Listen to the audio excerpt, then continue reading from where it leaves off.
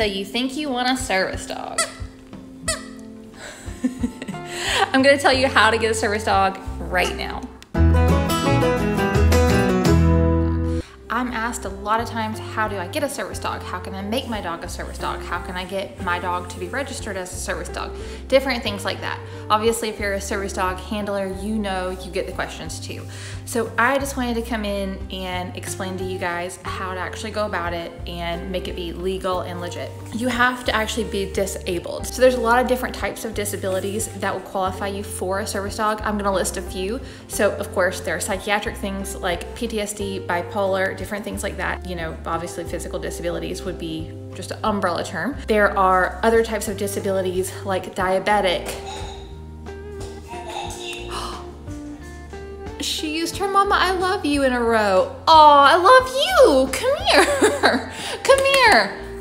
Oh, I hope you guys heard that. That was so sweet. Here, I'm gonna turn this. Sorry, that is not what this video was. She's over there with her little buttons. Aww. Okay, so there's a lot of different disabilities, like obviously blindness, deafness, being diabetic, things to do with your heart. There's a lot of different things. Obviously, there's much more than what I'm mentioning. I'm just trying to give you guys a general idea of a lot of different things that you could have happening for you to qualify for a service dog. So once you establish that, hey, I have something going on, then you need to figure out if a dog would actually be able to help you. So if you are a person who has diabetes but is under control and like you're not having crazy spikes without being able to control it, you know, I'm not a doctor obviously, but you probably are not gonna, you're probably not even gonna wanna take a service dog around with you. So that would probably be just the first thing. But if you're a person who is, I get really depressed and, you know, sometimes I cry, that's not gonna qualify. So your doctor's not gonna go there with you. So it has to be something that is preventing you from living a normal life or a, you know, as normal life as possible. So, and it has to be something that a dog would be able to actually help you with. So what that means is the dog would be able to, like I said, we'll use diabetes because that's something I feel like everyone kind of knows what diabetes is. So, you know, your blood sugar would change and your dog is going to notice that you have a spike or a drop in your blood sugar and let you know so that you can take action before it actually affects you. Like I said, there's a ton of things, so we're not going to go into all the different things. But once you determine that you do have something that a service dog can help you with, then you need to talk to your doctor. You might have a doctor who's great and who totally is familiar with how they work and, you know, is on board from the get-go. But, you know, there's a 50-50 shot, I guess. So what I would suggest, and like I said, I'm not a doctor, I'm not a medical professional of any type, but what I would suggest you do is if you think you want a service dog and you think that might be something that would fit your circumstances and actually help you to live a better life, come up with some reasons that you think that would be good for you. And then whenever you talk to your doctor, talk to them like that and say, hey, I've been thinking about getting a service dog. How, you know, they have to be on board with you. So you can't just be like, I'm thinking about it, here we go. Like they have to actually comply with you here. Have some ideas in mind, like have some ways that you think the dog could help you. These are called service dog tasks. So you can figure out what task your dog could perform for you that would actually help you to, you know, live a normal life or live a better life than what you are currently living now.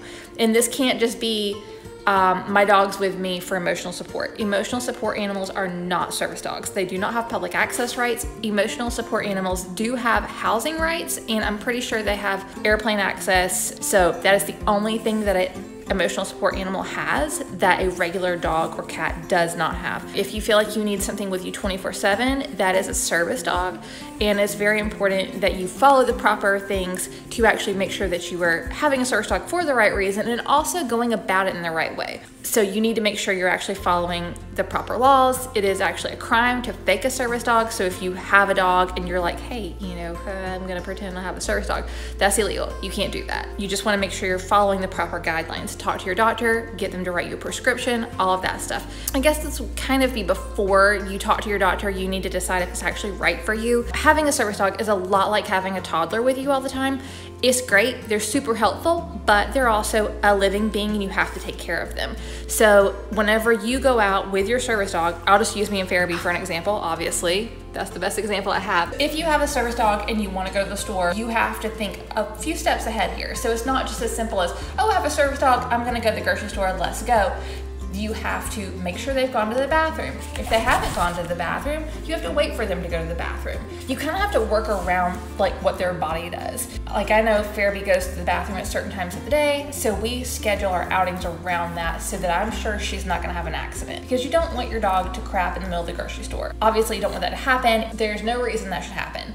But whenever you have a service dog, you have to schedule everything around them. So, you know, like I said, make sure they've gone to the bathroom. If they haven't gone, well, you can't go anywhere. Now you're stuck waiting for them to go to the bathroom. You have to remember that they're living, breathing beings. So you can't just go like 12 hours and go, you know, do a ton of stuff. Your dog's gonna need a break. Your dog's gonna need to have food, water, bathroom breaks. They're gonna wanna play at some point.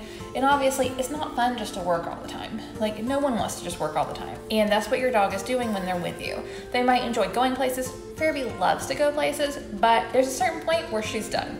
And just like a child, she starts getting whiny or restless or whatever, and it's basically like, okay, it's done. I'm done, we've gotta go. A good example of this, I'll link a video up here for you guys, was whenever we went to a restaurant the other day. We had gone to 2 or 3 places before, and then we went to a restaurant. At the restaurant, about the time that I was almost getting done eating, but I wasn't quite ready to go yet, she was getting restless, wanting to get up. She was whining a little bit. I knew that she was getting tired because we'd also done something the night before. So that's just an example. You also have to consider, is it hot out? You know, you need to bring a cooling mat, a cooling vest, shoes, sunglasses, all that stuff. Is it cold out? So then they have to have, once again, shoes, a warm jacket or a vest or something that's warm, their gear, you know, all kinds of fun things. She's like, all kinds of stuff, Mom. So you have to have all kinds of things for them. It's not just as simple as putting a collar on your dog and a vest and going.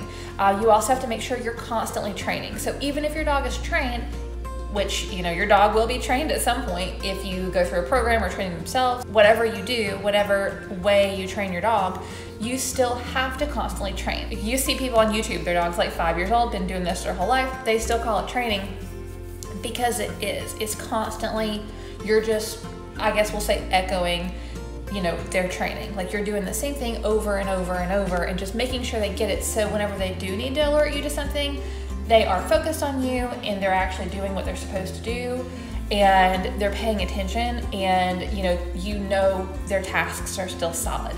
So it's a forever thing. It's not just one day you're just magically done training. Like, it's forever. So it's still important, no matter how old your dog is, no matter how long you've had your service dog, to make sure that you're still working with them on training.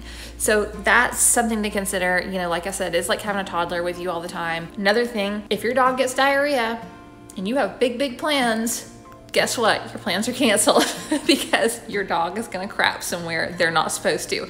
And it's not your dog's fault. It doesn't mean they're not trained. It just means that something happened and they have an upset stomach. And if they're having stuff come out one end or the other, you can't take them in public. So, you know, you have to change your plans.